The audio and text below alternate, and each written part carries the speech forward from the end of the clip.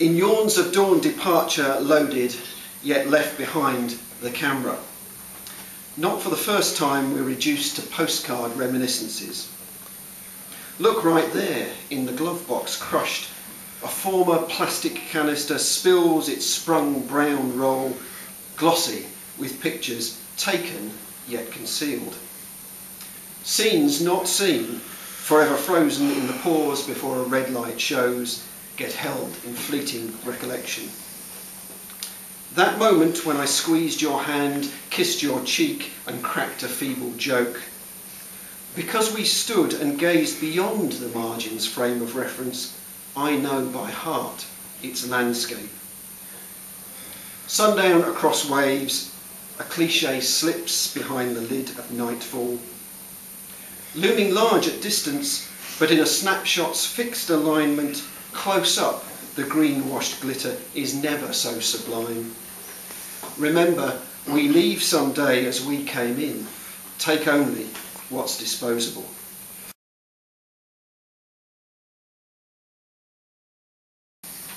You said I was getting just like your dad. By the time he died, his pockets bulged or weighed down with them. You could hear their jangle, all shapes and sizes. No wonder he needed a belt. None, as far as you knew, fitted anywhere. But, I countered, they could have. In the teeth of every blade, an answer to the unsolved puzzle of a lock. Each might reveal some secret if we only guessed where its keyway was. Try one, have a go.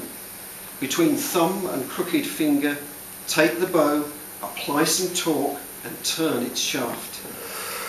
Listen for pins tumbling to their sheer line and imagine the view from a sash window, a tune from a musical box, the petty rattle of a cash tin, a sewing machine's whir, escape on an unchained bike, a sandwich in a briefcase, the whiff of grass cuttings in a shed, the privacy of a drawer, keepsakes in a treasure chest. I carry on about the openings, the untold stories behind front doors, but you're not persuaded, I can tell. Simply scrap metal, you argue, not even worth recycling. Whatever, this collection stays. You never know when one may fit. Along with the redundant foreign coins, I'll leave you them in my will, an array of question marks.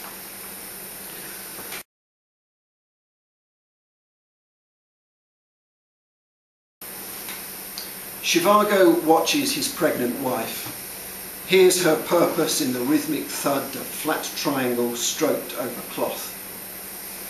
She takes its point into the tuck of cuffs, follows the edge of pleats, with heat and weight loosening the long chain bonds.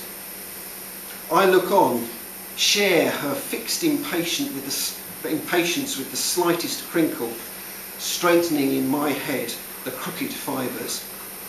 Collars are flattened wrong side first. Even in the yoke of his shoulders, creases are pressed knife sharp, no puckering. Here, we bring you this pile of lines, smoothed and fastidiously folded. Finish the job, put them where they belong.